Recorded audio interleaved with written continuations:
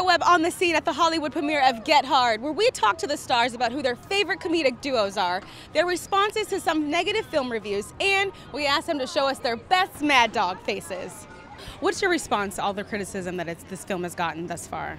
I think a lot of it has to do with the worldview of the people who are writing it. You know what I mean? It's a wonderful film. It's comedy. It's satire.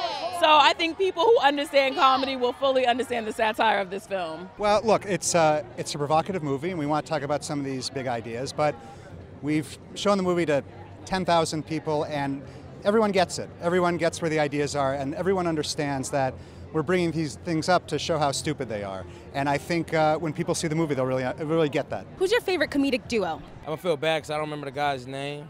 I don't know his name. Sorry.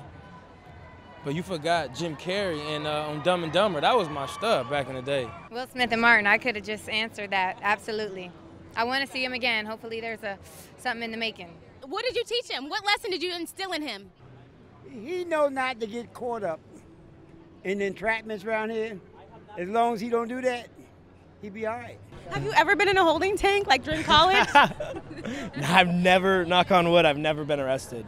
I want to get arrested before I die, though, just to say, you know, street cred, right? Let me see what your mad dog face look like. What is a mad dog? You're mad dog. Ah. What are you doing, James? Sad dogging you. You think that's a strategy that could work? Please don't sexually assault me. I'm already too sad. Hi, Dog. So we're asking everybody to show us their best Mad Dog face. Oh.